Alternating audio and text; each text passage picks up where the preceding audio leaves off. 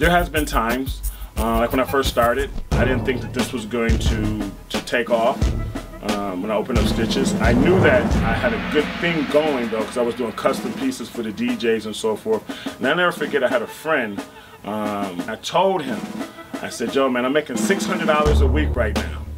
I said, when I get to $1,000 a week, I'm out of my basement.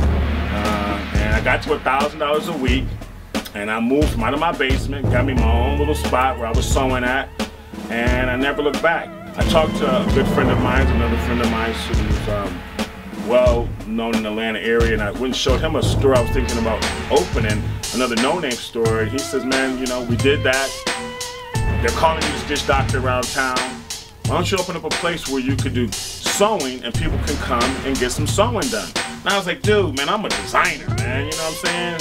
You're trying to play me, you know what I'm saying?"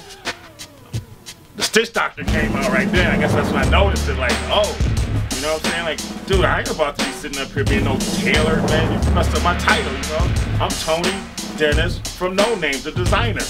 And he was like, "Well, you could be Tony Dennis, the designer, but hey, if you want to eat, dude, you know what I'm saying? Get that everyday lunch money, that everyday this money, and meet some different people, man, coming in that door, try tailoring."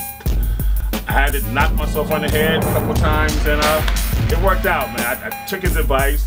We opened up Stitches, doing alterations, custom clothing, embroidery, and so forth. And of course, we had incorporated the No Name factor in there with the t-shirts. And man, it went from I'm thinking it's going to be slow to immediately took off. It's a big time rapper here in the city called Future. His stylist came to me and wanted me to do some stuff for him. I started doing stuff for him. Future and them loved it. They started rocking it. Rocco and all of them just rappers, some mad stuff for rappers. T-Pain, Kid Capri, Jazzy Faye, you know. So I just started doing a lot of different stuff, a lot of different people, and then all of a sudden, next thing I know, I get a call saying that you was highly recommended to do a movie. And I was like, "A movie?" It was like, "Yeah, man, you know, we want to have you on set to do something for this project called Three Could Play That Game."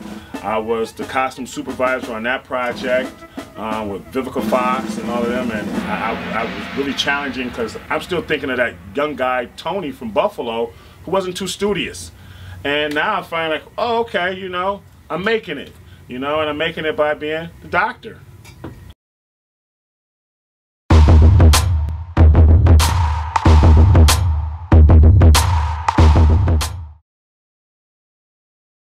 We Need to Talk, professional women discussing topics ranging from career advancement down to sex and relationships. Finally, a look into the minds of women that we can all be proud of. Be sure to watch We Need to Talk on HeSpeaksSoWell.com.